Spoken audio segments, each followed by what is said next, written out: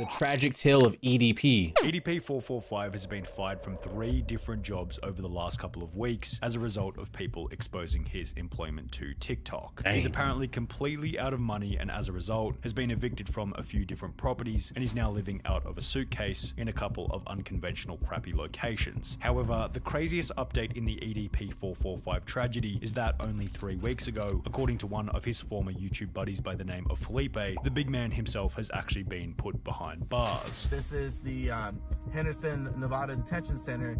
Inmate Brian Moreland would like to receive the call, and I said yes. Things have gotten He got locked up, bro. I hope he goes into detail like before he was like famous. I don't know. I don't really know a lot about EDP. EDP, that right now as we speak, he's applying to have his name legally changed. However, in a world of tit for tat where you unavoidably reap what you sow, it's hard to say that his punishment is undeserving. And in this video, you'll see how bad things can truly become if you plant weeds in your garden as opposed to flowers. To what extent should a person's life be ruined for the mistakes made in their own past? At what point, if ever, should EDP445 be forgiven for his own foolish decisions? Does EDP445's work completed prior to his cancellation hold any residual value? Or is it What kind of content does he make? I don't know. I have no idea. rendered completely and utterly useless from the second he showed up to that cursed Bakersfield motel? We asked this last question because prior to the 18th of April 2021, things were actually going reasonably well for EDP445. If you look at his Social Blade graph, you'll see that he gained 520,000 subscribers over the course of 2 months in April and May of 2020. People loved him because he was one of the last few YouTubers who had absolutely no filter. He was unconcerned about ad revenue and therefore swore like a trooper while tackling some of the most crass yet hilarious topics. EDP445's unconventional mind was always spoken honestly, so he stood out. And he got views, bro. 500,000 on almost everything. Unique. It's not surprising either. In a world where everyone else online is always walking on eggshells, trying not to offend anyone, EDP445's brash attitude and unapologetic approach to life was somewhat refreshing for those who saw the world in a similar way. However, of course, such an approach wasn't without controversy. In 2017, as a result of his unconventional content, he'd be banned from YouTube for a period of 2 weeks, while Twitter was a little harsher, placing a ban on his main EDP445 account permanently. Additionally, after He was big for being a Eagles fan too. hitting 1 million subscribers in early 2020, YouTube refused to send EDP a gold play button, stating that the channel didn't match their eligibility criteria. Because according to them, my channel doesn't match the criteria. I'm like, my channel has 0 community guideline strikes. It has 0 copyright strikes. EDP would YouTube, I'm gonna say this right now. YouTube racist. YouTube racist. YouTube is racist. gain support from other large YouTubers such as Some Ordinary Gamers, who stated that the refusal was stupid. YouTube, can you just give this dude his play button? If he doesn't get his play button, I'm gonna buy him his play button. While EDP was also made a custom YouTube play button by a fan of the channel, displaying the love and support he had from the community at the time. However, perhaps YouTube and Twitter were able to see something objectively that those who loved and supported him could not. They might have seen that a man with such an unfiltered mind may have also been hiding some dirty skeletons in the closet, and correct is what they would eventually be. On the 18th of April 2021, EDP445 was caught in 4K on his way to pick up a cupcake. The topic was covered by almost everyone in the commentary community. I'm sure by now many of you have at least heard of the EDP445 situation. Creators who supported him in the past, such as Some Ordinary Gamers, would upload a video titled EDP445 needs to be arrested immediately. Why has EDP been dropping hard? Because EDP is an individual that actually got Chris Hansen. And after it was revealed that a similar situation had occurred as many as 8 times prior, many considered Dang. EDP unforgivable, and his life would subsequently descend into a state of chaos, what you might call the beginning of the end.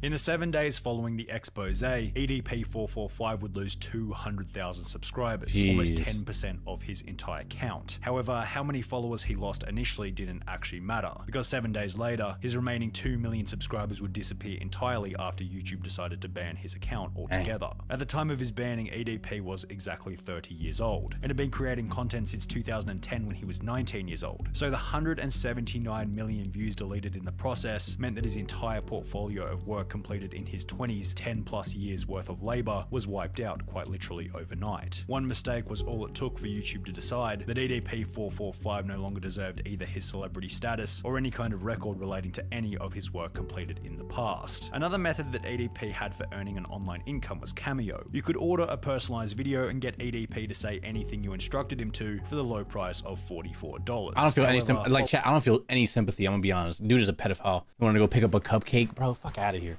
Weird shit. Following the infamous cupcake event, Cameo would be contacted by numerous individuals who would receive responses along the lines of, "Hey there, thank you for reaching out. Our team is aware of the allegations and are active." I'm be honest, I do want a cupcake though. Like a funfetti cupcake, or like just like a cake in general. Funfetti with like vanilla ice cream sound fire right now, bro. It's been so long since I had like cake. You know what I mean? Like, dude, like maybe Kenji, please. I'm sorry, I'm fucking hungry, bro. Red velvet. Ooh, that sounds fire. Investigating this. Thank you for bringing it to our attention. Kindly, Melita. Less than a week later, EDP445's Cameo account was deleted. Another income stream had gone up in smoke. EDP445 then attempted to switch to Facebook. However, after gaining 6,000 followers, he'd be banned from the platform. It was the same story over on Instagram. His main account was terminated, at which point EDP was likely coming to terms with the harsh reality of his cancellation. However, just before his— That's not even cancellation. That's like, that's not cancel. There just has to be a different word. Or maybe this is cancellation, and then everything, like, people just throw around cancellation so easily. I feel like this is like peak cancellation. You know what I mean? Like blacklisted, no, like you're fucked. Jail time. A crime, yes, that part. Later, he'd make one final interesting announcement. He planned on making his own website to which he would continue posting. Banished. Bro, is it not weird that motherfuckers, like, back in the old day, bro, like, motherfuckers were just getting exiled. You know what I mean? Like, fuck cancellation. They're just like, you leave now. Like, bro, you just gotta go thousands of miles in one direction. Fuck out of here. Be gone, exiled to the wastelands. You know what I mean? Videos. EDP445 announced over on Facebook that he will be making his grand return to the internet with his own website to return to his old video type, I guess. Just want to let you guys know, man, EDP445.com is coming soon. Been about like a week, maybe 2 weeks from now. EDP445 seemingly got to the point of fully building the website, as discussed by Tipster here on YouTube. It still says coming soon, still says today's date. It does look like EDP is actually serious about this whole launching a website thing. However, after an apparent falling out with his website developer, as mentioned, exile is still a current prison sentence negotiation. Wait, you can actually still get exiled? That is crazy. In a Reddit comment, the launch seemed to fail. Update, the website is now returning an error 500. So it looks like he's been having a little bit of trouble launching the site. Hasn't been working so well for him. And to this day, the page remains as an unlaunched, inactive website. In spite of how much of a scumbag EDP445 truly was, you have to give him credit for sheer determination, because he then began to upload videos on another third-party website called 3Speak TV, where his account would be met with the same fate. It was banned. He wrote, "For some reason, my channel was deleted. I don't have a clue what's going on. I didn't violate any guideline. Can you please tell me what's going on?" Yeah, buddy, you're a diddler. EDP. After this ban, it seemed as though EDP445 was slowly getting the message from each and every website. His career on the internet was finished. However, the internet wasn't finished with ending his career. Rich from Review Tech USA would state that he might be able to get a job working somewhere like Starbucks. However, it was only going to be so long before the trolls would come and inform them of his past. But I don't even know if you could get a damn job at Starbucks and keep it, because you know the trolls are going to come after you and say, oh yeah, that guy you just hired, I wouldn't keep him employed. You'd probably lose a job at that coffee shop too real quick. Rich would be correct in this statement. EDP445 moved from Bakersfield, California to Henderson, Nevada following the expose, where it seemed as though he managed to land a job as a Lyft driver in October 2021. However, this job would be fairly short-lived, as a video— They got him. They got him fired from Lyft. Yo, they're dead. The internet is dedicated, bro. Love to see it. They some feds. No, bro, it is wild. Lyft is crazy. Posted to TikTok by a user called Lennon Jimenez would expose EDP445's Lyft profile. Bro went from wanting cupcakes to driving for Lyft. And his position as a driver would subsequently be removed by the company. The situation would promote Reddit discussion, with one post stating, "EDP as a Lyft driver, how the mighty have fallen," which received comments such as, "Can you take me to the grocery store? I'm gonna go buy some cupcakes," and "I hope he doesn't get on any food delivery apps. MF would eat my fries and I'd have missing slices of pizza." However, somewhat hilariously, it was revealed shortly thereafter that EDP had had in fact been driving for both Uber Eats and Grubhub, which would also both fire him after finding out about the drama. He was driving Lyft, he was driving for Grubhub and Uber Eats, and all three of those companies fired him. Yo, that face tat is fucking crazy. What is on his face? I want to get a face tat, but like, what the fuck does that say? Bro got squiggly oatmeal in cursive on his face. What the fuck? According to a very basic unconfirmed source, EDP also apparently applied at Chuck E. Cheese, but for obvious reasons didn't seem to get the position. EDP445 no longer had the ability to make money online or in real life as this revealed, what's up, dude? unless he were to find some extremely low-skill niche job where they wouldn't check his name online and where he wouldn't have to interact with any customers who might expose him to whichever company he might be working for. With so many obstacles in the way of finding even the most basic of jobs, it's hardly surprising to I would just sell crack, to be honest with you. Find out that EDP has been attempting to change his name legally. The application shown on screen states that Bryant Moreland applied for a name change with the Nevada County Court on the 21st of October 2021. The strange part about this is that when you try and search the court register from the Reddit post by typing in his name, Bryant Moreland, it now states that there are no results found, possibly indicating that EDP445's name change has been successful and he's no longer known as Bryant Moreland. As you can see, I did type in his name, Moreland Bryant. Submit. I'm sorry. I'm so sorry. His voice is crazy. I'm sorry.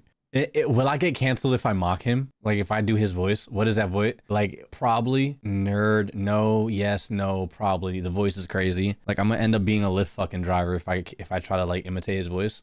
Moreland. As you can see, I did type in his name, Moreland Bryant. I'm just who?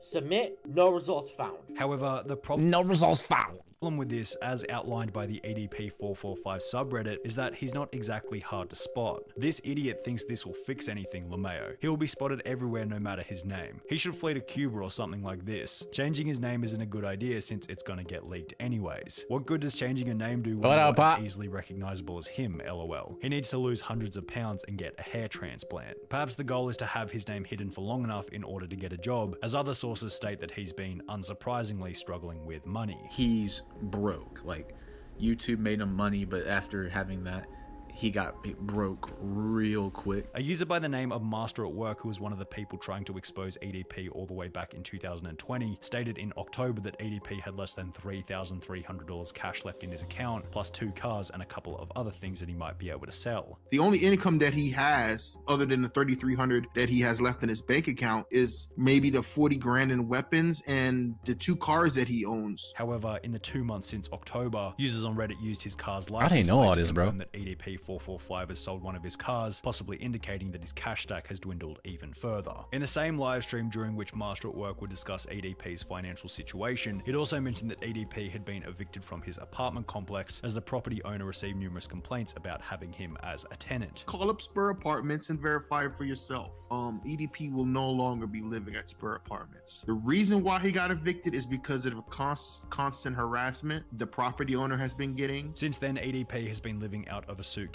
at various hotels. However, even then, his detractors have been going around trying to get him kicked out of wherever he happens to be staying. Holy shit. Danger to everyone in here. Okay, so I just called security. Yeah. Go ahead and let security know all I will this information. be more than happy to let them know. Thank you very much. EDP's Yo, they're going crazy. They are ruthless, bro, right? Holy shit. detractors have made his life such a living hell that if anything, an arrest or a short stint in prison would almost make his circumstances more comfortable. We'll preface this part by stating that there have been numerous— I don't think that would be smart. Yo, if they find out that motherfucker's a diddler, it's rat in jail. They don't play that, boy. You're done. Your asshole is taken, buddy. You're about to get— they're pounding that shit. My fault. Sorry, I'm tired. I don't have a filter right now. Numerous accounts of EDP being arrested. However, they never seem to have any rock solid proof to go along with it, so take everything said in the next section with a grain of salt. In late October, a YouTuber by the name of Matt Simon seemed confident that EDP had been arrested, yet provided no evidence or reason for the arrest. EDP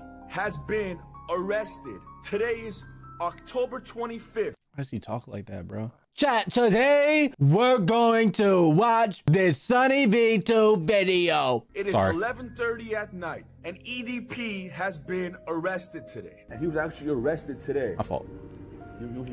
But I don't know what he was arrested for. This claim clearly lacks credibility. People in the comments requested evidence, to which there seems to be none. However, a former friend of EDP445 by the name of Felipe claims to have some stronger evidence pertaining to the potential arrest of EDP445. Less than a month ago, on the 3rd of December 2021, he'd uploaded a video titled, "Is EDP445 in Jail?"